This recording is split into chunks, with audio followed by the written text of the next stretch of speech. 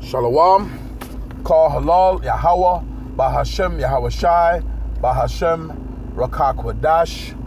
Double honors to the elders and apostles of Great Millstone who taught me this truth and rule well.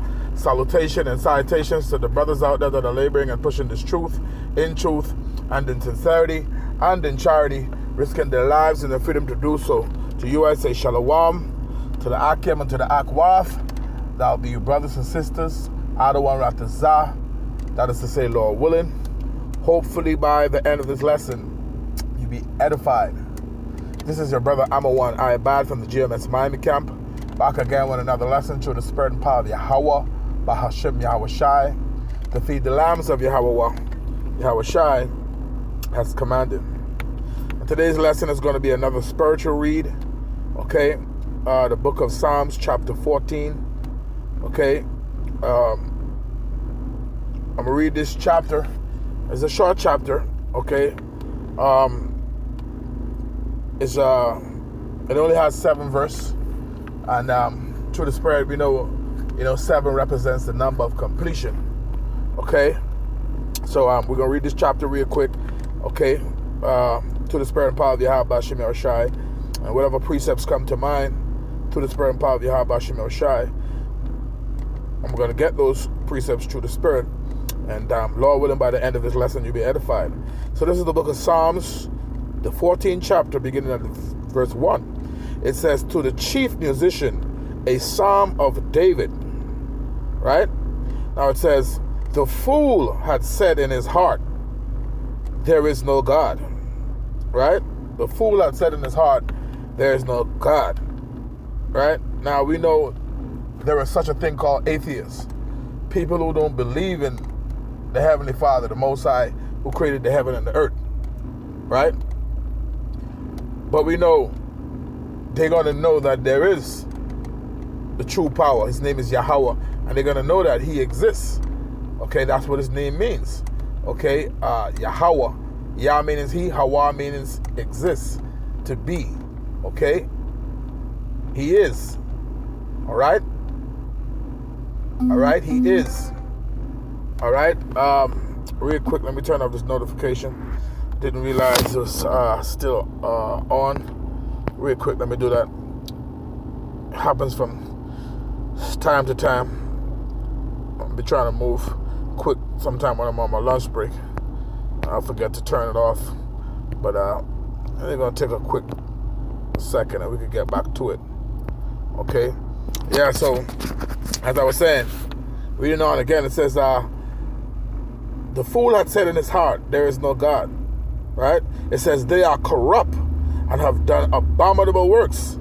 There is none that do it good, right? So you ain't got, if you don't believe you ain't got no good works, man. You're a reprobate if you think the Most High doesn't exist when he is, all right? From ancient of days, all right? No beginning of time, no ending of time. He created time. All right, all powerful, the sovereign Lord.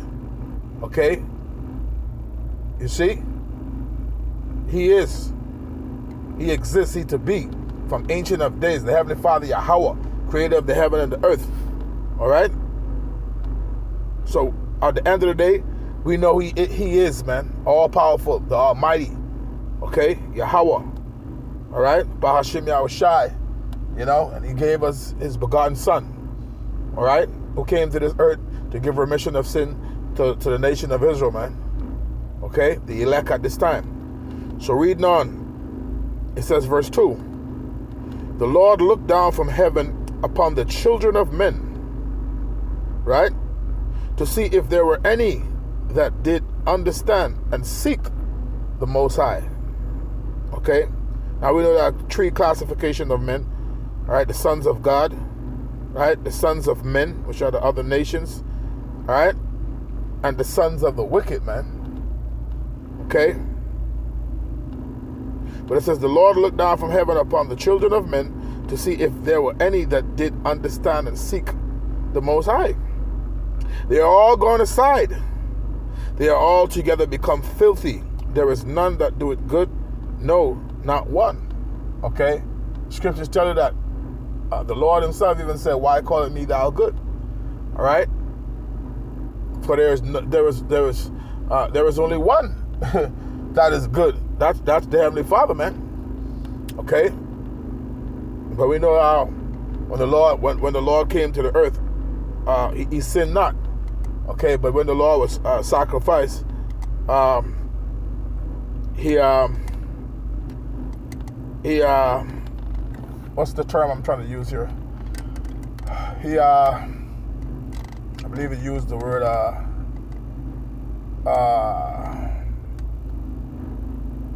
he prayed. I want to say he prayed for.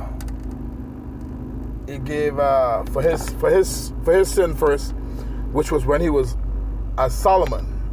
Okay, and then for the people. I think that's in the book of Hebrews somewhere. I'm just forgetting how it's worded. Salakia. But yeah, the Lord said that. Why call it me thou good? Okay? Because the scriptures say we all fall short of the glory. Right? We all fall short of the glory. So like I was saying, now we know when the Lord walked the earth as a man, he sinned not. Okay? Reading on, it says, verse 4, Have all the workers of iniquity no knowledge, who ate up my people as they ate bread, and called not upon the Lord. Yeah, these other nations, man. These different captivities what we was in, man. Okay? And it's because we transgress against the Lord. The Lord put other nations over us, man. All right? To this very day, we are under the curses of the book of Deuteronomy, the 28th chapter, man, from the 15th verse on down to the 68th verse. You know? But the Lord says he's going to have mercy on Israel. He's going to choose Israel. Okay? Roughly paraphrasing Isaiah 14 and verse 1. Chapter 14, verse 1. Okay? Verse 5 says, there were they in great fear, for Yahweh is in the generation of the righteous. Right? The Lord is the hope of his people, man. Okay? The scriptures tell you how the name of the Lord is a strong tower. The righteous run into it and are safe. Okay? The Lord tell you how he's going to help and he's going to deliver his elect, man. Those that are predestinated before the foundation of the world, those whom the Lord have chosen, you know. I do pray that I'm a part of that number. I do pray for the like-minded brothers, beginning with the elders on down, the women that believe, okay, and believe in this truth and believe in the names of Yahweh B'Shem Yahushai. Those that are turning to the Lord with a whole heart and repenting daily, okay. Those that are of the elect, okay. So the Lord take care of his people, you know. A precept for that is Sirach, the 2nd chapter, okay, round about the 10th verse, where it speaks about whoever called upon the name of the Lord was forsaken. As a matter of fact, let me go to it real quick.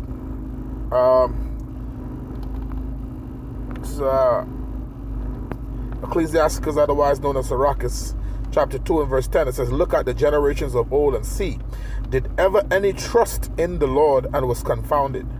Or did any abide in his fear and was forsaken? Or whom did he ever despise that call upon him? See? You see? The scriptures tell you how the Lord is nigh, okay? The Lord is nigh to such be of a broken heart and a contrite spirit. So you have to come before the Lord humble and lowly. You know? The Lord loves an underdog, the poor. Okay? He deal with his poor, man. Those that are meek. Alright? This is Psalm chapter 34 and verse 17. It says, The righteous cry, and the Lord heareth, and delivereth them out of all their troubles. The Lord is nigh unto them that are of a broken heart, and saveth such as be of a contrite spirit. Verse 19 says, Many are the afflictions of the righteous, but Yahweh delivered him out of them all. And the point is all. So the Lord is going to take care of his people every time, man. All right? especially if he was a part of the elect. Okay, he's gonna preserve you. Okay, so going back to Psalms chapter 14. All right, we had verse. I'll read 5 again. It says they were there in great fear, for Yahweh is the generation of the righteous. So like for Yahweh is in the generation of the righteous. Read now in verse 6, it says, ye have shamed the counsel of the poor, because the Lord is his refuge. Okay? The Lord is the refuge of the poor, man. You see? Verse 7 says, oh, that the salvation of Israel will come out of Zion. Right? The salvation of Israel is going to come out of Zion because Yahweh Shai, he's from the tribe of Judah. And the scriptures tell you how the Lord is going to send a Savior, and a great one, Isaiah the 19th chapter. That's Yahweh Shai. And it tells you in Isaiah 31, okay, verse 5, how as birds flying will the Lord defend Jerusalem. Okay, and defending, passing over it, he will preserve it. Roughly paraphrasing. It says that, oh, that the salvation of Israel will come out of Zion. When Yahweh bringeth back the captivity of his people, right? And that's these times that we're in right now. The Lord is slowly, okay, bringing back our captivity, man. You know, we're not in hardcore antebellum slavery like one time with yokes around our neck. Okay, we got a little more breathing, wiggling room right now, even though we're not still free, because we still have nations that rule over us. But you can see from where we were to where we is now that the Lord is working with us. Okay, he turning back our captivity as we speak, as I speak. Okay, and it's going to come to the point where you're truly free. You know, when Yahweh Shai returns, okay, and subjugate nations, all right, and change his people into another fashion, man, twinkling of an eye. Okay, where you're going to be those true judges and rulers and gods of the earth, joint heirs with our Lord Yahweh Shai, man. All right, Yahweh Bashem Yahweh Shai. It says, oh, that the salvation of Israel will come out of Zion, when the Lord bringeth back the captivity of his people. Who is people? The saints, the Israelites. All right, it says, Jacob shall rejoice, and Israel shall be glad. Right, we're going to rejoice and we're going to be glad, because now we're going to have rest. We ain't going to have to no longer go to work every day, 7 days a week and all of this stuff. Be tired, okay? Fatigue, okay? Eating abominable, not abominable foods, but Salakia, GMO foods. All right, and in some cases you do eat abominable foods because you don't even know what they be putting in the food sometimes. Not of your own knowing, because if you know, you're not gonna do it. But sometimes you don't even when you get your food cooked, they don't separate where they cook the chicken from where they cook pork. You know what I'm saying? This is Babylon, man. Okay, this is why we need to be delivered. Okay. You see? You ain't gonna have to worry about these things. We're gonna rejoice and we're gonna be glad, because we know we're gonna have clean air. No more chemtrails. We're gonna have clean water. No more fluoride in the water. Okay? Alright? We ain't gonna be drinking from plastic and shit, man. So we're gonna be rejoicing because true wisdom is gonna be in the earth, true, beginning with our Lord Yahweh Bashem Yahweh Shai. Okay? And the nation's gonna come to us to learn of his law, statutes, and commandments. All right? So at the end of the day, yes, we're going to rejoice, because we're going to be in rulership, and we're going to live forever, because the law, statutes, and commandments are going to be in our inward parts. All right? And we're going to have dominion over the whole earth, man. So yes, we're going to rejoice. Okay? Yes, we're going to praise the Lord and glorify and magnify his name every chance given. So we have every reason to rejoice. So, yeah, this has been Psalms, the 14th chapter, to the Spirit. 11:33, call the Lord, I'm going to end the video there, giving all honor, glory, and praise unto Yahweh, Ba'ashim, Yahweh Shai, Ba'ashim, Rakaku, Dash. Double honors to the elders and apostles of Great Millstone who taught me this truth and rule well. Salutation and citations to the brothers out there that are laboring and pushing this truth in truth and in sincerity and in charity, risking their lives and their freedom to do so. To you I say Shalom. Until the next time, Shalom.